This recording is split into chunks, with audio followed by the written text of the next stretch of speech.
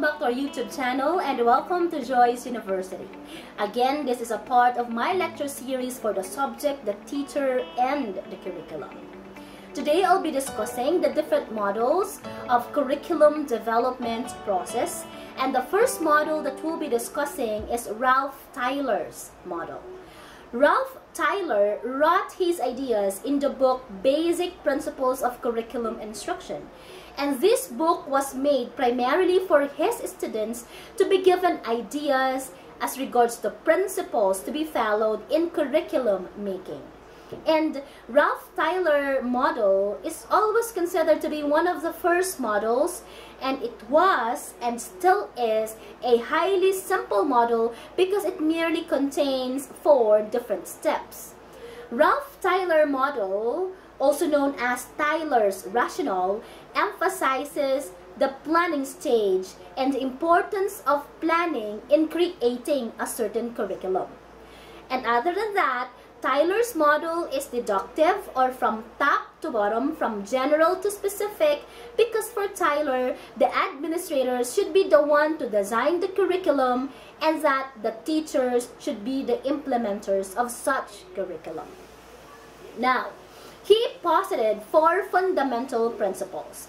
The first principle is determine the school's purposes or objectives or outcomes, and this answers the question, what education purposes should schools seek to attain? So what does the school want with his graduates? What kind of graduates does the school desire for his students? And in our own context, we term this one institutional outcomes. And our institutional outcomes reflect the characteristics of the ideal graduates.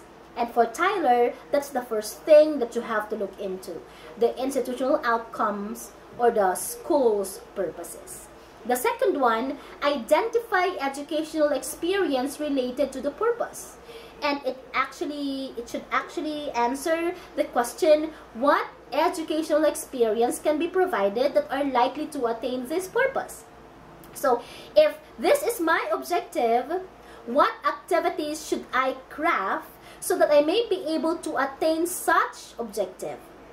If one of the purposes of the school is to produce students who are research-oriented, then the second principle is, what activities should the school do so that it could ensure that the students would develop or would become research-oriented students?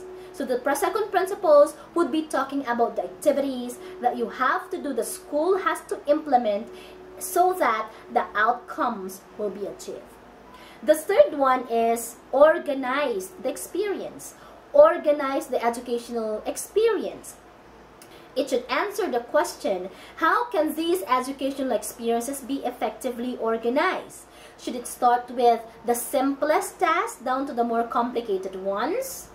Are the activities to be given to the students to fulfill such outcomes are in organized fashion or orderly fashion, or what?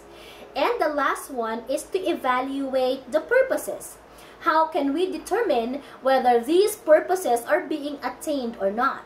What evaluative tool should the school use so that it may be able to assess whether the outcomes are achieved or not at the end of the period? So these are the different principles that Tyler had posited. Now let's look into each principle closer. The first principle is determining the objectives of the school or of the class. So in other words, we have to focus on the question, what do the students need to do in order to be successful? And that could be done, that could be measured if these students are able to achieve your outcomes or objectives at the end of the period. That is why each subject has natural objectives, and this is what you call course outcomes.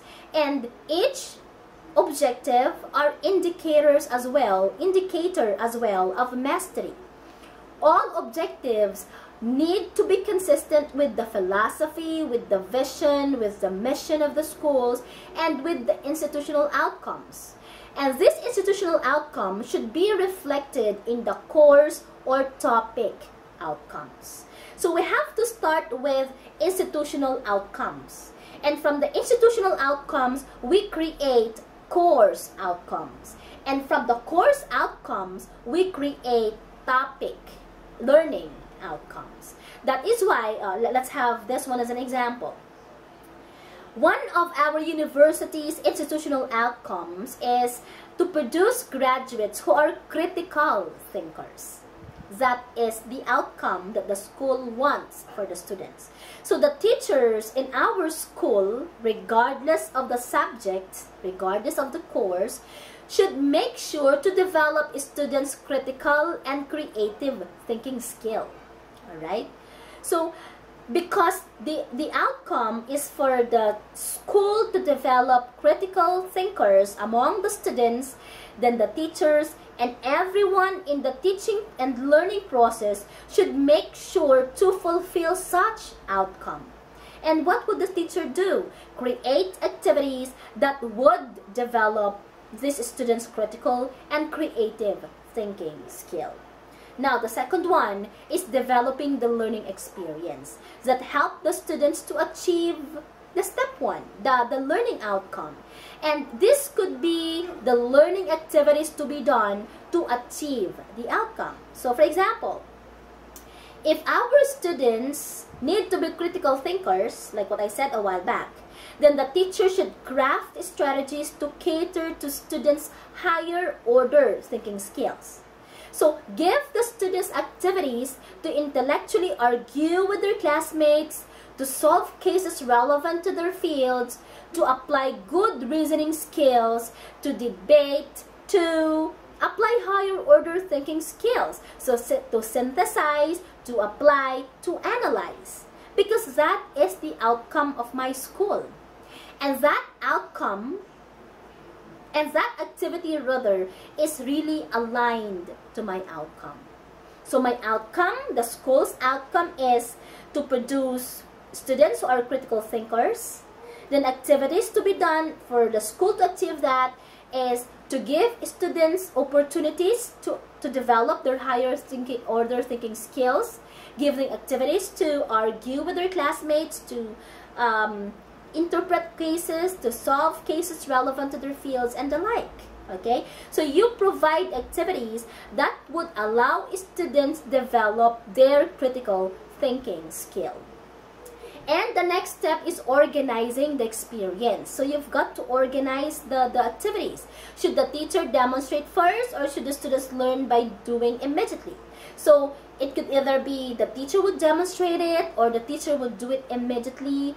The point here is that the teacher needs to determine a logical order of experience for the students, okay, so that they may be able to achieve what is to be achieved by them. And the last one is to evaluate the objectives. Here, the teacher now is able to assess the student's critical thinking skill. Is the school successful in developing the student's critical thinking skill? Then you've got to come up with evaluative tool, with summative assessment or formative assessment. You've got to evaluate whether the school successfully achieved the learning outcomes it planned for the students. Okay, that's Tyler's model. Now, Hilda Taba's model, on the other hand, is a different story. Hilda Taba is the developer of the Taba model of learning, and this model is used to enhance the thinking skills of the students. But the main concept of this approach to curriculum development is that teachers must be involved in the development of the curriculum, because teachers are in the classroom, and teachers are the ones who are with the students, who mingle with the students, and who teach the students. Then the teacher is the person who is more than capable of creating, curriculum for them. And the needs of the students are the forefront of the curriculum. That's why Taba's model is considered to be the grassroots model or the bottom up. You would start from the bottom, the teachers, and then up to administrators. Now, there are 7 steps in the Taba's model of curriculum development. First, diagnosis of learners' needs and expectations of the learners of the larger society. So for Taba, the first thing that you have to do is to diagnose the learner's need.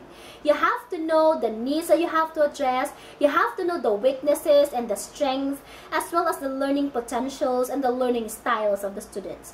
Because if you know all those things, according to Taba, it would just be very easy for teachers to craft lesson or curriculum for that matter. After looking into the learner's need, then you proceed to the formulation of the learning objectives. Alright? So your objectives must be based on the needs of the students. And after which, you select now the content. And this curriculum content should match the objectives, of course. Hindi yung gagawa ka ng ganitong objective, pero yung content mo pala ay iba. So you have to make sure that your content is very much relevant to the learning objective. And then you organize the learning content. So how are you going to teach the learning content? What process would you use? What method should you use? Would you be using the deductive method, the inductive method? Would you be using the direct approach or the indirect approach? So the organization of content. Are you going to follow the 3 I's in the introduction, interaction, and integration? Or would you be following the 4 A's? Activity, analysis, application, and the like. So you've got to know how are you going to teach the content. And the last one, you select for the learning experience or for the learning activities, for the strategies. And this strategy should be based on the learning content. And your strategies at the same time should be based on your own approach. So if your approach to teaching is student-centered, then your learning experience should be student-centered at the same time. You give them differentiated tasks. You let them do their tasks. You let them do it on their own. The next one, you have to organize the learning activities. What is the first activity should I be coming up with? Am I going to give them puzzles first? Am I going to give them motivational activities first before moving into a debate? So you have to look into that. Hindi pwedeng magbigay ka ng activity ng kahit na ano sa kahit saan without analyzing its organization. And the last one, according to Taba, is the determination of what to evaluate and the means of doing it. So evaluative tool is very important. That is why there is a need to give assessment tool in the middle or after the discussion, and that assessment activities should be guided by different rubrics. Alright? That is why if the teacher gives you like a performance task that you have to role play a certain scenario in a story, then that task must be coupled with rubrics. And these rubrics would guide you and the teacher as regards the manner of grading your performance. So these are the 7 steps in Taba's model. Okay, and the last one is Gallen Saylor and William Alexander curriculum model. So the curriculum, according to them, is a plan for providing sets of learning opportunities to achieve broad educational goals. And they actually enumerated 4 levels at the same time. 1, you have to know your goals, your objectives, and domains. And curriculum planners, according to these 2, begin by specifying the major educational goals and a specific objective that they wish to accomplish. Like when we are coming up with our learning plan, we always have to start with our outcomes, with our goals. What is my goal for this lesson? What do I want my students to learn after this lesson?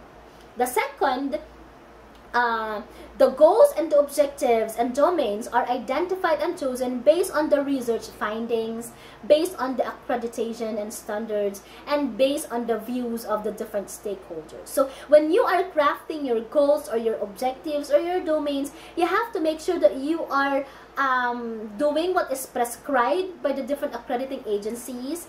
Make sure that you are following the findings of different researches, and you are integrating the views of the different stakeholders. The second one is curriculum designing. So after knowing your goals and objectives and the domains, then you are now ready to design the curriculum. Okay, and I think I mentioned this one in the previous video. Third, you implement the curriculum. So design curriculum is now ready for the implementation, and it's where you are going to put into practice whatever it is that you have planned. And the teachers here then prepare instructional plans so that the objectives will be achieved, and would also be preparing appropriate teaching methods and strategies so that they may be able to attain the desired learning outcomes for the students. And the last one is the evaluation, which is the last step of the curriculum model. You have to evaluate whether you have achieved the objectives, whether you have succeeded in giving students what they have to understand, and you have succeeded in providing students whatever they need that they have to look into. And in the evaluation phase, according to Saylor and Alexander, it should involve the total educational program of the school and the curriculum plan at the same time, and it must also evaluate the effectiveness of instruction and the achievement of the students, because you know, students in instruction, very good instruction equals to very good students. That is why they would always say that the kind of teachers you are reflects the kind of students that you will be producing. And through the evaluation process, planners and developers can determine what is to be strengthened and what is to be enhanced when it comes to the curriculum that is implemented in the school. So these are the three models of curriculum development process: Tyler's model, Taba's model, and Saylor's and Alexander's curriculum model. So please visit your CLMS account for the activities about these different models. Goodbye. See you next time.